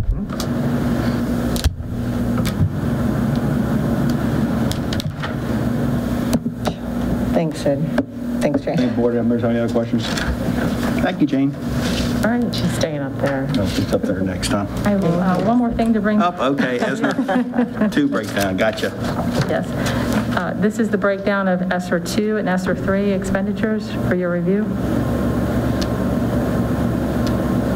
And if you can remember, ESSER 2 is tied to your PPE, social distancing. ESSER 3 is really targeting that learning loss. And that will run our summer school next year and things of that nature. Correct. You know, I hear nothing but praise about how Queen Anne's County, which then would be you, taking the lead on just how we report this stuff, how we are accountable. Very impressive that you keep us on point. Thank you. We have a great grant specialist, too, that's amazing. The board members have any other questions? Thank you. Thank you. Okay, you've had time. We have time to review our human resource and substitute bus drivers report. Mr. Smith, point of order. Are we going to take a break or are we going to keep? I say move on, but you... I say take a break. I need to get this mask off. We'll take a break. All right. Thank you. I'll take a 10-minute break. Okay, thank you. I'll need 10 minutes. Welcome back to our school board meeting for this evening. Our next item will be an action item, 1001, Human Resource Substitute Bus Driver Report. Everybody's had a chance to review that? Yes. Mr. Smith, may I make a motion to accept the Human Resources and Student Bus Driver Report as presented in closed session? Second. A motion is second. All those in favor say aye. Aye. Ayes have it. Okay. 1002, health policy, school health policy. Matt?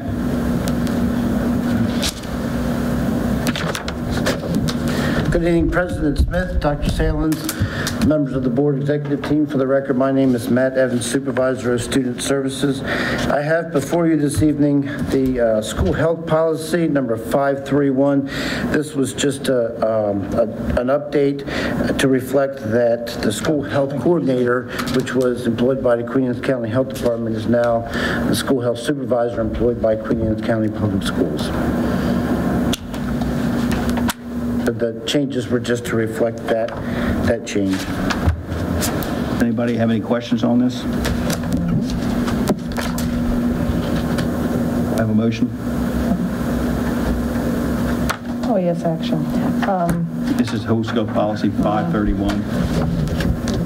So the motion needs to be to accept the changes in the policy. And like you said, it's just changing it from the state to school-based. Correct. Yeah. So, Mr. Smith, I make a motion to accept the changes in the school health policy 531 as presented by Mr. Evans. Second. A motion second. Any further discussion? All those here say aye. Aye. Ayes have it. Thank you. Thank you, Mr. Evans.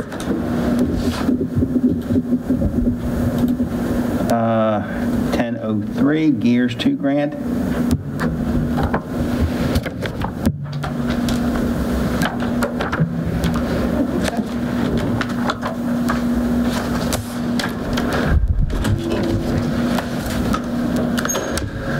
Good afternoon, President Smith, Dr. Salins, board members, executive team. For the record, my name is Michael Page, and I'm a curriculum supervisor. And I also have with me tonight Ms. Carla Poulin for any questions in regards to facilities.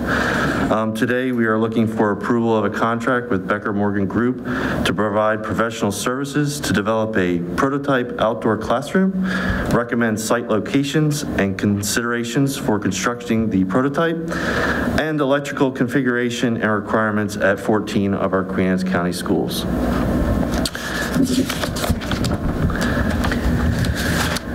The physical impact is $76,000. This was budgeted for through a grant, the Governor's Emergency Educational Relief 2 funds, and we are seeking your approval tonight.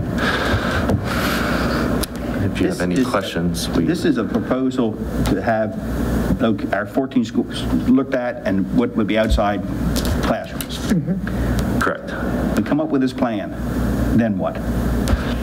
So this, and I would look to you for a little bit more in regards to this, but this is to develop, to review all the sites to make sure that where we're going to put these outdoor classrooms is appropriate, that it is.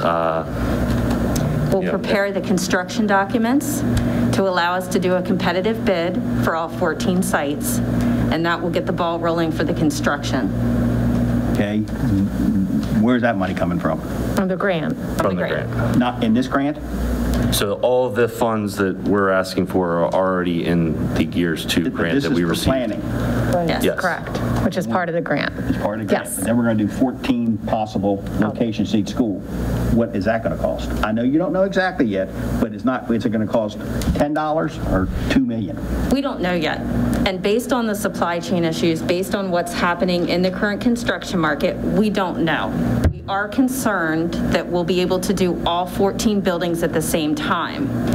Part of the reason to go through the planning process and to have these documents designed is so that if the funding only allows us to do 10 schools, we already have the plans to go back at a later time and do the additional schools. If we're not able to add the electric component initially, it's already designed, so at a later time we could request funding, we'd be able to go back and add that component. So just to be clear, though, the money to actually build them is part of the grant as well. Yes, ma'am. That's right. How did we come up with Becker Morgan Group to do the RFP or whatever? Yes.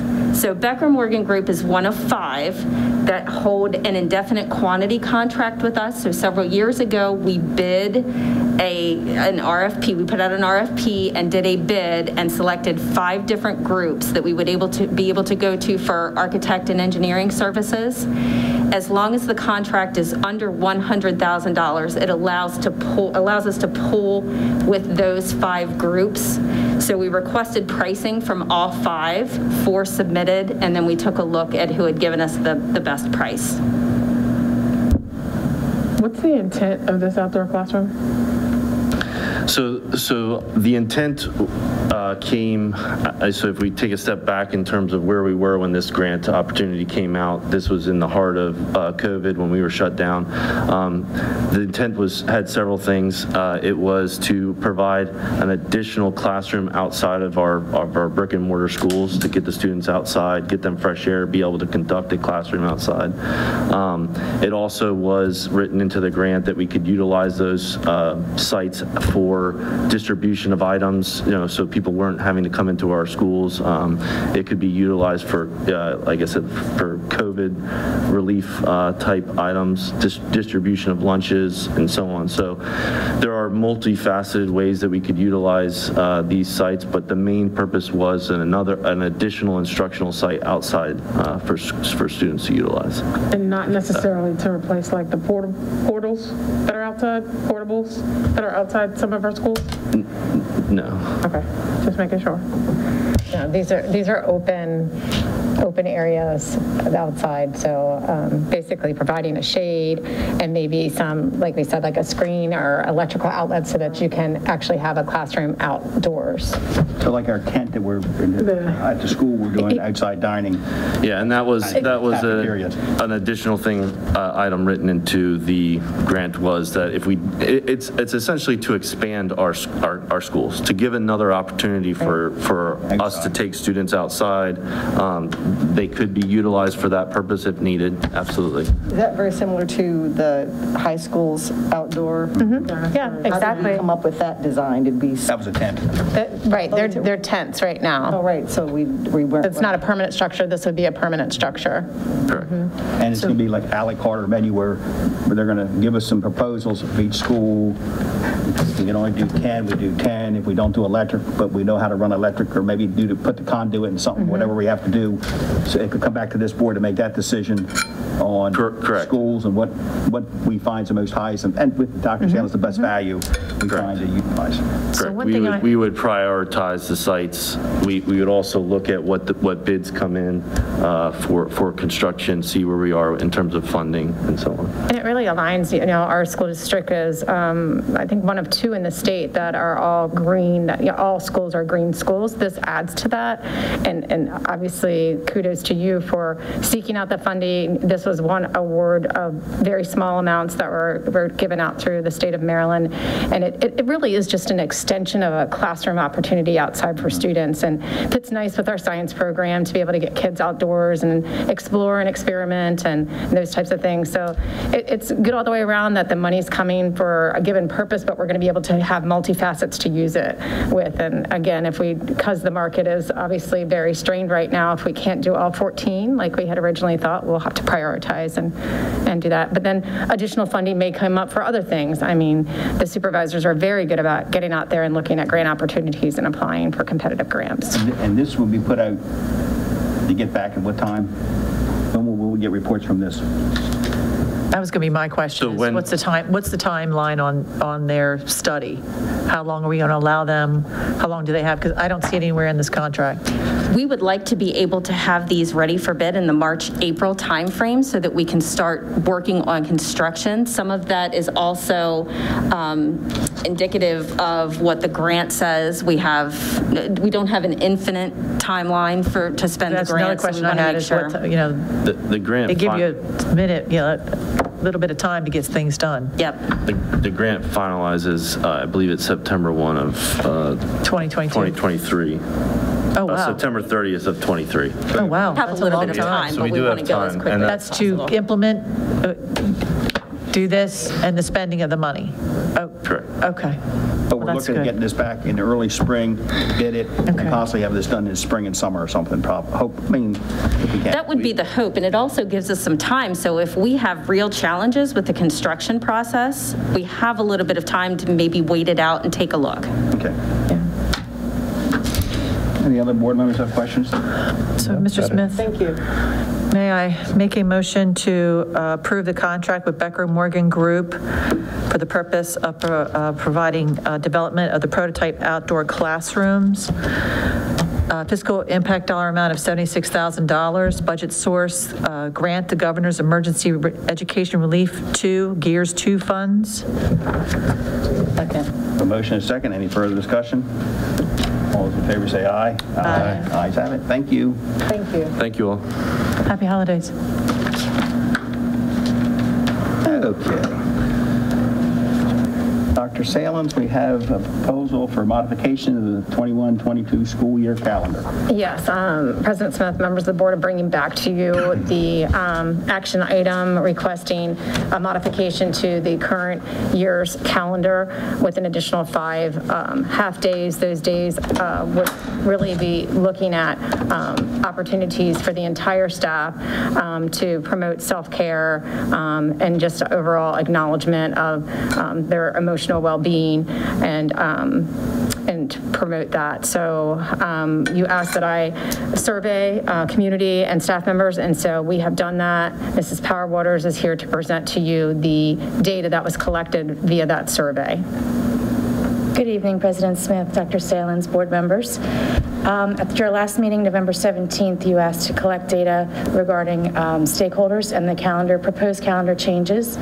And I have prepared a slide for you with the 5 dates that were proposed, 3 of them being a day before a holiday break, and 2 of them being in March, which is a very heavy month with no days off.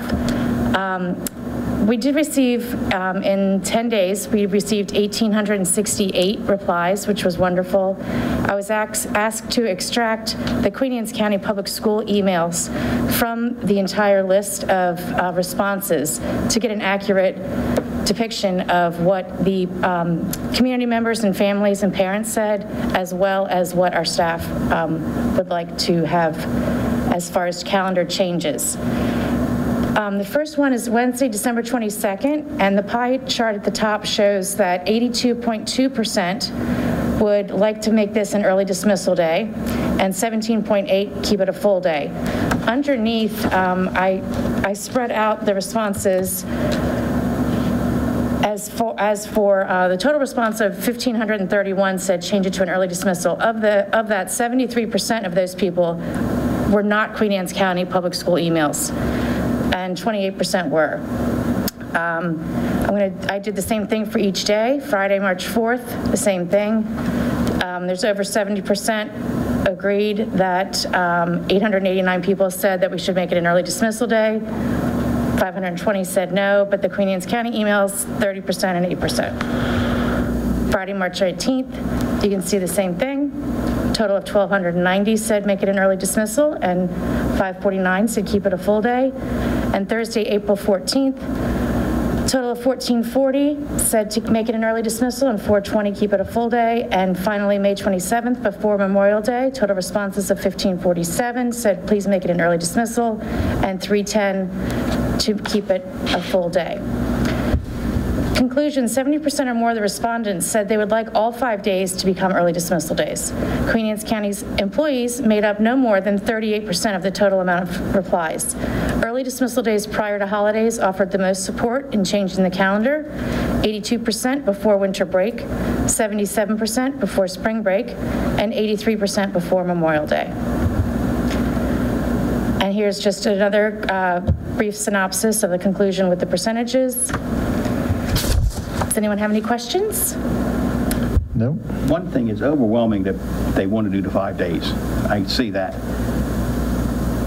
When you, and it's just a small point, but when you sit there and say only 30% were Queen Anne's County staff, people can use any email, so we really don't know where it's. I mean, we know roughly where it's coming from, but that's not an exact thing because I sometimes use this email, and sometimes I might use my personal email to do something. So that's correct. I would think, even though it's overwhelming, the bottom line is 70–80% of people want those days off. So I understand. I get that. That's correct. That was the most accurate way that we could find to do it, so I was asked to extract just those emails. I asked that question. I understand that. And I think fair point too, that we recognize that some of our staff members are also parents and likely could have done it twice from 2 different emails as a staff member and as Mm-hmm. as a parent. So, but it's hard to, we couldn't extrapolate that, unfortunately. You need to get that, but 1,868 responded, you have a lot, we have 1,000 staff. We have parents, we have 7,500 students, and just say 2. I mean, people need to get involved, and they're showing us that they want off, and that's what it is. My other, when you do this, and I've said it and been criticized for saying it. I'm not an opponent of half days. I find our students need to be in school. The best place are to have our students in school in front of our teachers. I also understand our teachers have had a hard workload, and it's been tough on everybody the last year and a half, 2 years. So I'm sympathetic, even though a lot of people don't think I am, and my wife will say that too. I wonder, and I guess it's too late now, if we could go to the statewide and say, why don't we just take 2 days off the 180? And I don't know if it's possible, and it's it's not, but that would be another way to do it. But if that's what the people want, that's a proposal now. We got to do something. So that's my 2 cents worth. Yeah, well, I understand Dr. Salins' point of view, and we've discussed it, and I got the climate in the school system, so as I stated before, this just confirms, and I'm for it. Any further discussion? Nope. Anybody? Callan? Nope. Tammy? Can I make a motion to accept the recommended days, be put to half days that Dr. Salins has put forward? December 22nd, March 4th, March 18th, April 14th, and May 27th. I have a motion. Do I have a second? Second. I have a motion second. No further discussion. All those in favor say aye. Aye. Ayes have it, 5-0. Thank you. Thank you. Thank you. Thank you, Mrs. Powers. Thank you. Okay, page 9. Excellent. Dr. Salins, you're 2 for 2. So, Mr. Smith, members of the board, I bring an action item to you. The purpose of this action item is to seek approval for the proposed staff stipends to be implemented in the December 24th pay period. The request includes $1,000 net for full-time employees and $500 net for part-time employees. Due to, obviously, the continued challenges that we've had, we just talked about it, how staff members are extremely extremely, you know, in a position where it's just been tough. And we want to recognize that, and we want to kind of show them that their dedication and their continued efforts, because we're not out of this yet, you know, we want to just promote that, and that self-care is very important, and we kind of want to focus on this being part of showing that we want them to take measures to steps to that self-care. I really want to point out that Todd's here this evening as a representative of the commissioners. I can't stress enough the strong partnerships that we have with the commissioners. I can't stress enough how thankful and appreciative I am. I you know, came to the commissioners, started to plant some seeds, started to talking to them quite a long time ago. They were extremely receptive, have been working diligently with me to bring this to the board tonight. So in working with them, they're willing to fund this request if it is approved by you this evening. And then I do articulate in here what a full-time employee is defined as, just to make sure that that is very clear, and what a part-time employee is. And just a reminder that a part-time employee in this particular case would not include employees who strictly receive extracurricular activities compensation. These are for our folks that are in our schools every day, and that's everybody. That's our custodial staff members, you know, that's our school secretaries, our teachers and such. And even, you know, our bus drivers, obviously they're not in our bricks and mortar, but they're with us every day working very diligently and very hard. So I come to you with this proposal asking for your action to approve this so that I can make this partnership with the commissioners work for our staff. So, point of information, Mr. Smith, I see actually two motions for this. One, a motion to have a letter sent to the county commissioners requesting the funds to, you know, to make this happen. And a second motion, if that first one passes, that when funding has been given to us, if and when funding is given to us by the county, that we have a motion already in place that says local impact dollar amounts not to exceed 1.2 million, budget source, and state the budget source. That way, if it is funded, we already have a motion in place and approved, but we have to do, you know, put the, you know, horse before the cart and send the letter over. And I should have stressed this to begin with too. So the commissioners would be funding that stipend, but the board would be responsible for the taxes on that stipend. That's what I'm seeing on here. Right, so that would be not to exceed $100,000, but the commissioners, you know, would be voting on themselves not to exceed the 1.1 million. My feeling is the way this is written up, we are requesting, and we've had contact, but certainly commissioners have not officially They haven't voted on it, no. And they've got to do that at their next meeting, hopefully, I think, and Todd, correct me if I'm wrong, that we would request that the partnership with the county commissioners to do a stipend for our employees, that they would be funding 1.1 million, and then our fund balance would take away the 100,000. If then it would be approved, we're approving this and sending it to the commissioners.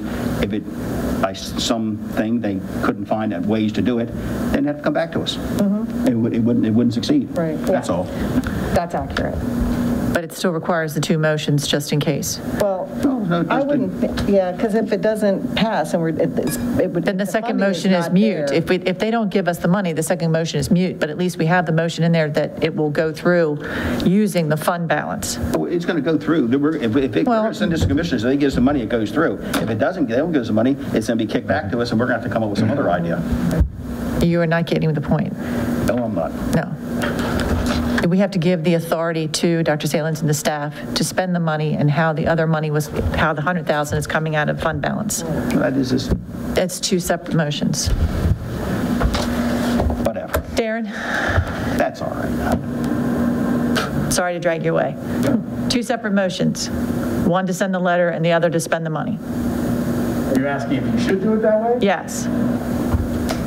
Or just make it one whole motion. You could make it, I don't think it's that complex, you could make it one whole motion, but when you make one whole motion, anybody disagrees with one part of it, obviously. Correct. Not approved, but there's no requirement either way. Okay, fine. I move to accept what am I writing here? The action that the Queen Anne's County Board of Education approves the county-funded restricted employee stipends grant for the December 24th pay period and the use of the fund balance not to exceed $100,000. Second. And second, and for discussion, the local restricted funds not to exceed 1.1 million is being requested through the county commissioners, and they will. Todd, is your next meeting next Tuesday? December 14th. December 14th. Mr. Smith, are you adding to? I'm just asking Todd when, for information from me and this board, when they will make a decision. Our next meeting is December 14th. So we would know by December the 14th? Yeah. Is that Jane and Tammy? Dr. Salins? Yes. Is that Yes, yes, we have it all worked out, Okay. where we can behind the scenes prepare appropriately, and if we get the word, we can have it radio, get it done. Okay. The timeline, we definitely, it's tight, but we got it. We're on it, and we've kind of back mapped it out to make sure that we can make it happen for that 24th paycheck. Any discussion, everybody? No, go ahead.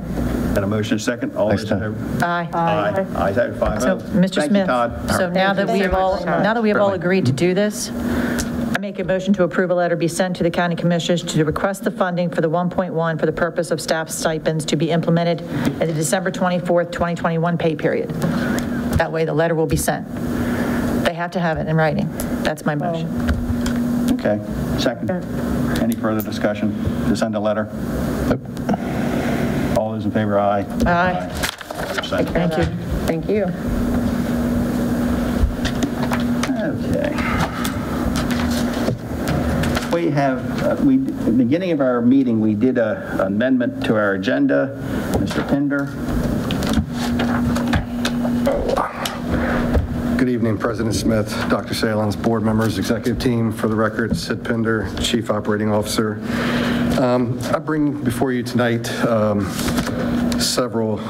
requesting approval of several contracts. The first one is with Skyline Technology. It's in the amount of over $25,000. You had asked to be informed if we ever won over $25,000, so I just want you to know this is not a single purchase. This is multiple purchase orders since July 1st. So if we have a camera that goes out, we're replacing the camera. If we have access controls, we're replacing those. You know, we could have 7 or 8 cameras go out.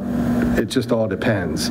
So this amount here, are going to exceed with every pair of some of the cameras that lightning struck. Obviously, we're going to get reimbursed for that through our insurance, but the amount has exceeded $25,000. Total? Total, sir. Yes, sir. Since the start. So I was seeking approval to move forward with the Skyline Technology agreement, and I would say that it is through the Carroll County Public Network, which is what we piggyback on, and I'll say most counties and local governments throughout the state of Maryland use the Carroll County Public Network contract to piggyback on. So the total's over 25, but the invoices are just totaling. Yes, sir. The total of the invoices is over $25,000. There's no way for me to predict each year how many cameras are going to go down or how many, access controls. We do keep the cost down by letting Skyline remote into our system and try to troubleshoot that way. But again, these are just purchase orders over the time that have accumulated to over $25,000. Funds are coming out of the FY22 operating budget and some from the Maryland Center for School Safety grants. So when we get the insurance reimbursement, it just goes back into that account? Yes. Any further questions? Well, I'd like to make a recommendation that we, as a part of our motion, that we say not to exceed 50,000, and then they have to come back to us. Because some of the money is coming out of our operating budget. And I got to wrap my head around this because we got a procurement policy of 25. Mr. Pender's telling me that it's individual contracts or individual invoices totaling 25. At some time in there, when we go through our budget and everything else, I'd like to clarify how this goes down and maybe not do that 25 right now personally and just approve this, but try to make it a little more user-friendly. Not necessarily by vendor then, by individual invoice is what you're recommending? Right, individual, it's one thing if you're purchasing this whole package right now, then it's over 25. Yes, it needs to come in front of us, but if it's been since piecemealed. Now, piecemealed over 2 cameras here and 2 cameras there. Correct. Well, that's why I'm asking to at least put a spending limit on it at this time because of our budget.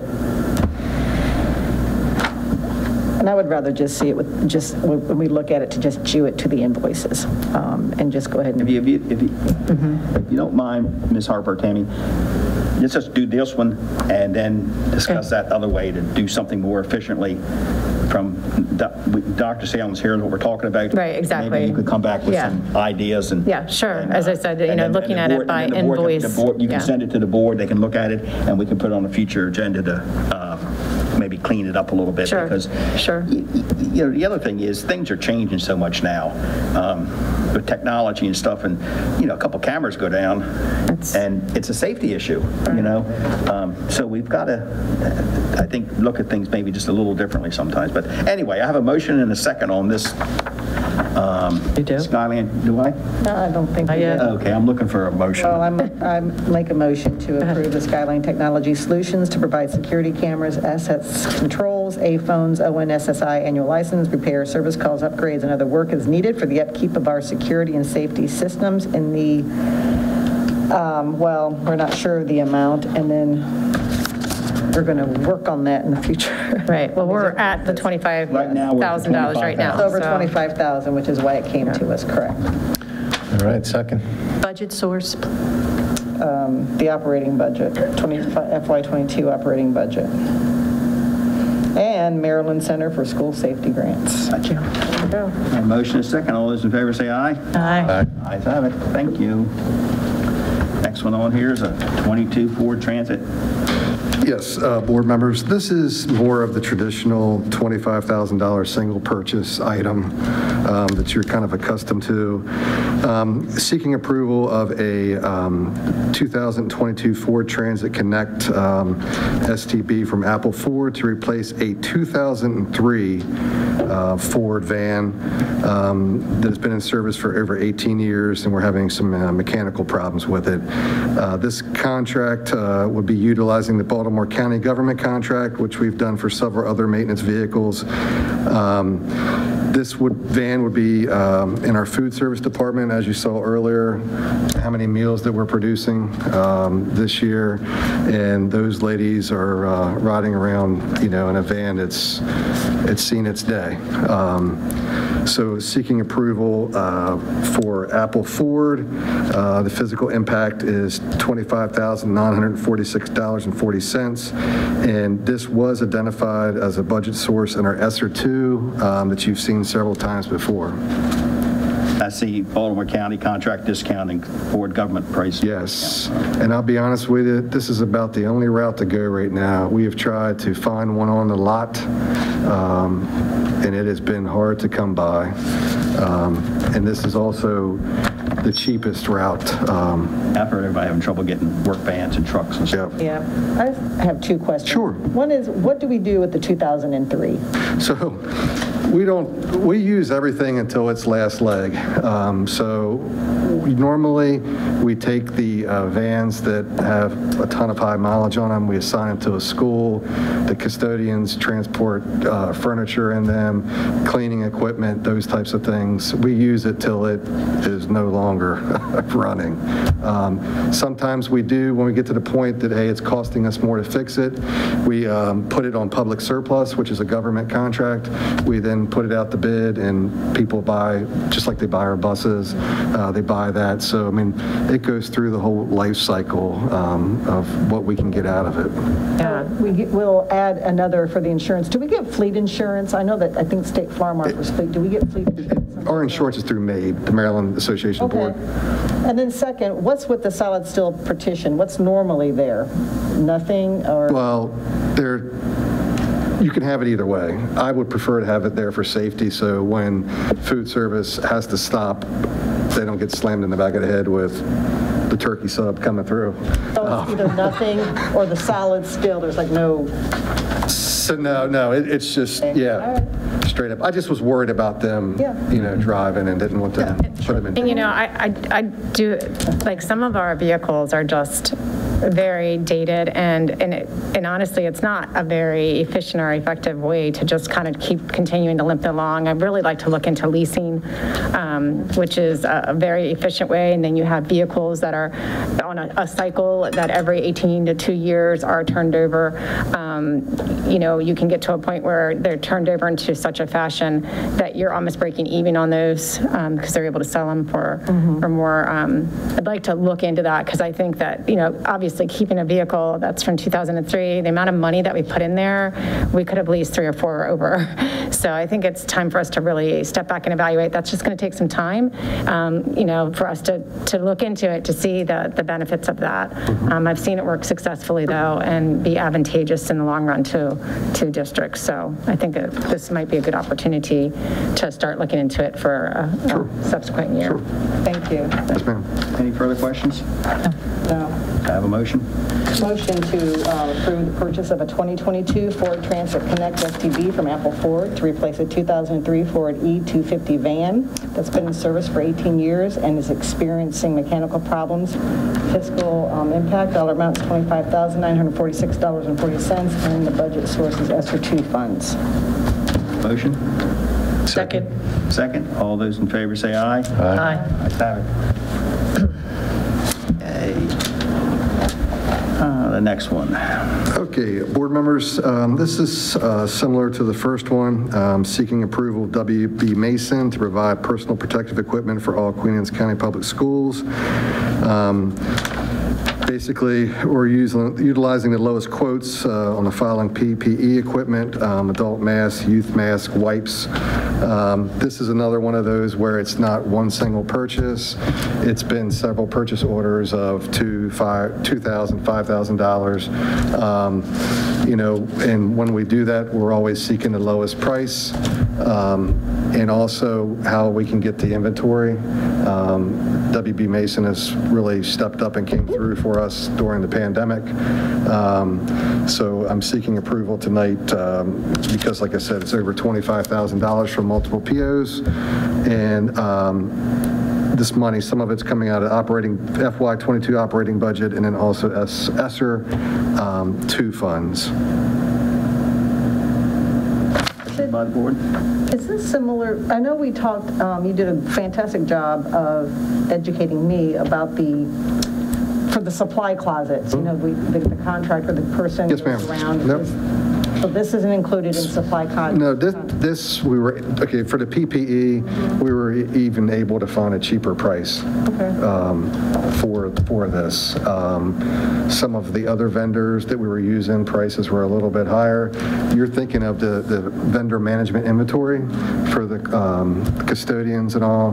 This is totally different, basically, for COVID purposes. Right, so who keeps track of what we have at each school with this stuff? Because I was really impressed with Miss Carla Poulin does. Okay. She spends a good portion of her time tracking that and making sure that it was signed off for, making sure the quantities are correct, and trying to look for any discrepancies. Are the burn rates going up way high? Why are they? She does an excellent job with that. Great, thank you. Yep, yes, ma'am. So how much money is going to be used from the operating budget? How much money do we have left in the ESSER funds? Can we put a certain amount of money aside for this? I mean, I don't want to keep overspending our budget. Let's see, I'm pulling up in ESSER 2, the balance that we have in PPE. Let's see.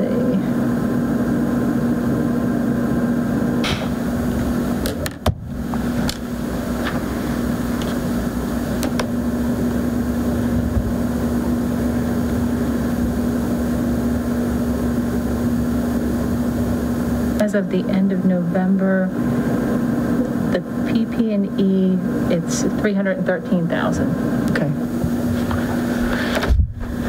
I think We really haven't overspent. We're just Yeah. at that threshold of 25,000. That's what I'm saying. So we at least have 300,000 left Yes. to be used, Yeah. which we may need other things to besides just masks. And like I said, it's really keeping the inventory of what goes out. Okay. You know, and if something happens within 2 or 3 days and the school's saying, hey, we need 20 more boxes, I mean, Carla's like, hey, what's going on here? So, you know, I think it's a pretty accurate burn rate of what she has. So we're thinking that the budget source really could just be the ESSER 2 funds. It sounds like we have the funds for that. Correct, in ESSER 2. The custodial supplies are more for out of the operating budget. Any further discussions? I hear a motion for approval.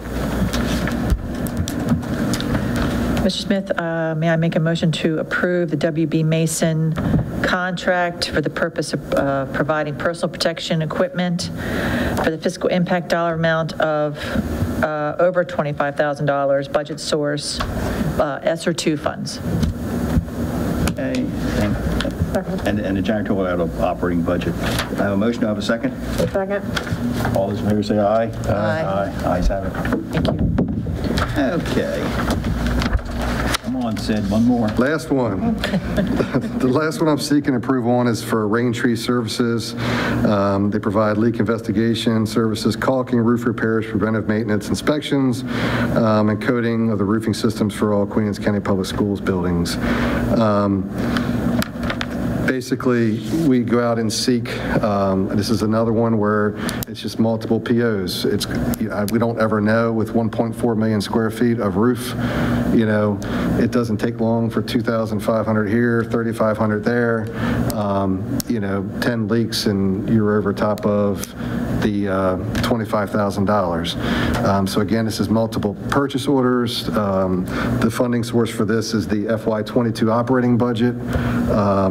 And again, it's one of those where the PO is over $25,000, but it's just not for one single purchase order. It's for multiple ones. Can I ask Ms. Towers again, what department is this under? Is this under repairs and maintenance of? Correct. This is going to be under the maintenance contracts. And then how much do we have in that balance at the moment?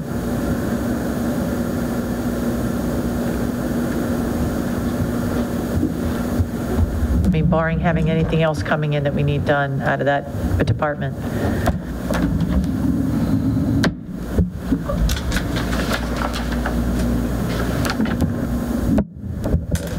Contracts as a whole, it's there's a balance of 447. Okay. 447,000? Oh, okay. Thank you. Okay, any further questions? Have a motion? Mr. Smith, may I make a motion to approve the Rain Tree Services contract for leak investigation services, preventive maintenance, fiscal impact dollar amount over $25,000, budget source FY22 operating budget. A motion, do I have a second? Second. All those in favor say aye. Aye. Ayes have it. Thank you. Thank you. All right, thanks, Sid. Citizens Forum, I don't think we have anybody here right now. Lynette, you want to say something? Thank you. Happy holidays. We've had some discussion. Our future board meetings, or our next work session would be scheduled for 12/15, and our next board meeting will be January the 5th, 2022. I'll get that wrong one more once. Now, 12:15. Dr. Salins, do you have anything on the agenda that are pressing between now and the next board meeting? No, anything we have really we can schedule for January. Any board members have any heartburn or anything that's necessary to have a meeting on the 15th? No. And I would entertain a motion to cancel our work session for December the 15th. So moved. Second, I have a second. Second. Any further discussion? Thank you. Okay, we will not have a meeting. Our next board meeting. Call for a vote, sir. All those in favor say You're just ready. Aye. Aye. I'm sorry. Thank you. People I'm are learning. excited for that Our one. next board meeting will be January the 5th of next year. I wish everybody a Merry Christmas. We have a few things Happy to attend holidays, with. happy Hanukkah. Yeah. And have a pleasant evening. Do I have a motion to adjourn? So moved. Second. All those in favor say aye. Aye. Ayes have it.